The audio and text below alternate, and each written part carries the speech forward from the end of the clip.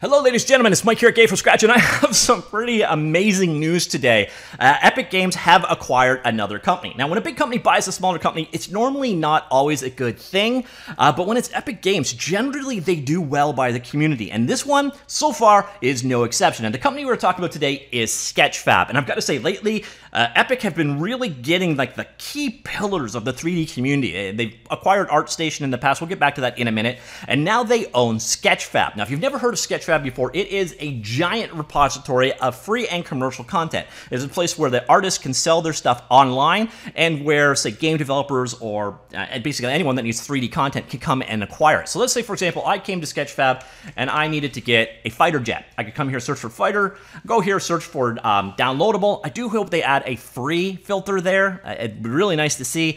And then here you can see all of the downloadable fighter content that's out there. Now, one of those things to be really aware of, by the way, this is a bit of a side tangent, but any of these services, Turbo Squid was the same thing, Sketchfab has it now. Be careful, just because something is for sale doesn't mean that you can commercially use it. Because sometimes you see things like, this one isn't for sale, but sometimes you see like TIE fighters for sale. Well, those are very much copyrighted and trademarked.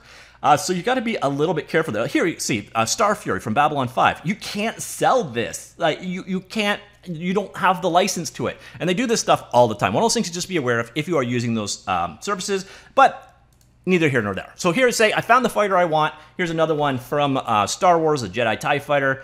And you can see it, 3D preview of it in action. If you want to go ahead and download the model, click here, and you can grab it either in its original format, so you can see here FBX, or the auto-converted, the version you're seeing right here in the browser, GLTF, or augmented reality format. Also, by the way, you can preview things in virtual reality.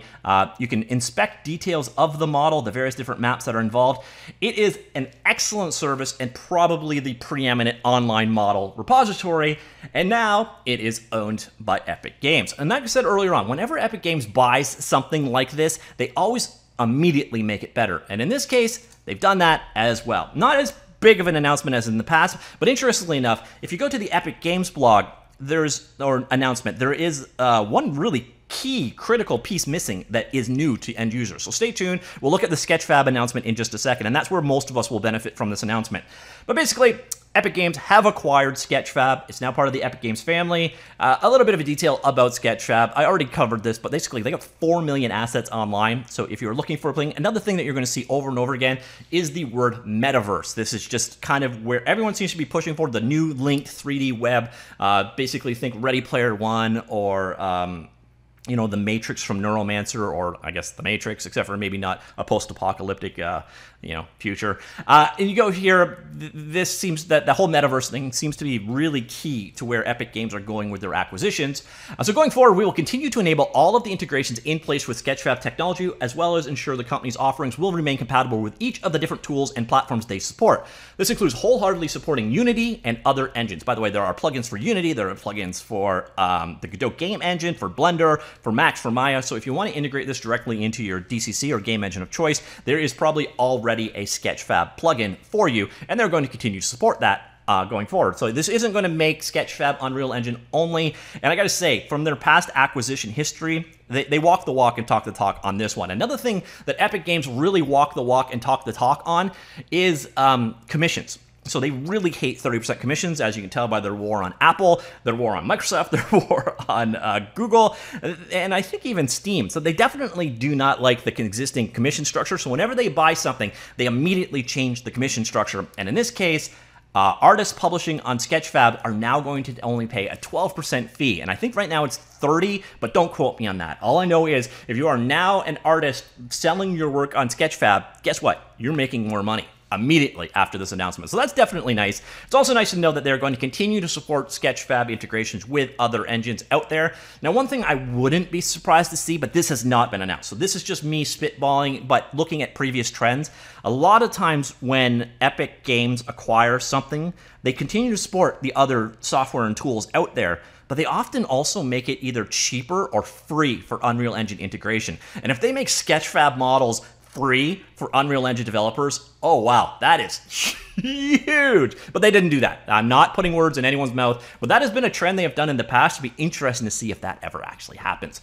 Sketchfab team, so basically they talk about why they bought them, then Sketchfab says, okay, why we got acquired. But the nutshell is Epic Games now owns Sketchfab, and creators pay a 12% commission as opposed to what they were currently paying, which is pretty huge. Now, if we head on over, though, to the Sketchfab announcement, you're going to see a little bit different. So I'm going to skip over the same thing, blah, blah, blah, about the blah, blah, blah, and the blah, blah, blah. They love their community. We did this for this reason, that reason. We bought them for this reason. We were bought by them for this reason, blah, blah, blah. What I find most interesting here, so they started collaborating with Epic earlier this year through an Epic Mega Grant. Epic Mega Grant program basically hands out huge sums of money to key individuals in the ecosystem. They gave an Epic Mega Grant to Blender. They gave one to the Godot game engine, even though it's a competing engine. So the Mega Grant program has been pretty sweet. It also integrated various products such as Reality Capture and ArtStation, maintainer integration experts with all the various different platforms out there. So you see the lower fees here, but this is the part that doesn't make the Epic Games announcement. Sketchfab Plus is now free too. So for just users, this is what changed as a result of this. We are now making all of the Plus features free, which means more uploads, larger file size at no cost. Current Plus customers will automatically upgrade it to our Pro plan at no additional cost, with the option to downgrade for free if you wish to choose so. Also increase the number of monthly uploads of Pro plan from 30 to 50. Finally, we will also be retiring the business plan and migrate current business plan customers to our enterprise level at no additional cost. So basically, everybody that is currently subscribed just got bumped up a tier for free, or you can bump back down to the now free tier, well, for free. That's a pretty big announcement. Again, I'm a little shocked that this didn't show up on the Epic Games announcement. Like I said, though, whenever Epic Games acquires a company, they generally benefit the community. And we're going on a couple of years now. So we're going to go through a few of the acquisitions that Epic Games have made over time. They acquired Quixel. This one was huge. Quixel's Mega Scans are now free for Epic Games. If you're using Unreal Engine, Quixel's Mega Scans are free. Now, the cool part there is, though, in addition to that, Mixer is free, Bridge is free.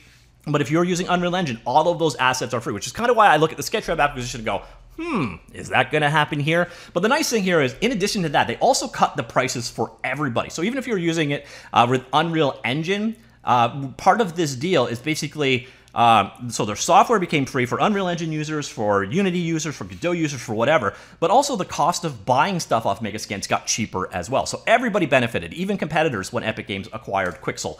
They also acquired ArtStation. This was more recent. This was back in April of this year. ArtStation is a online artist community. And what they did is they bought it and they dropped the standard fees from, hey, guess what, 30% down to, guess what, 12%. So if you were publishing on ArtStation, the price went way down. Also, they made the ArtStation Learning free. You're noticing a trend here. They buy a company, they cut the commissions down from 30 to 12%, and they make something free. In this case, the Pro subscription is now a free subscription. And in that case, the ArtStation Learning was free for the remainder of the year, and the rates went down.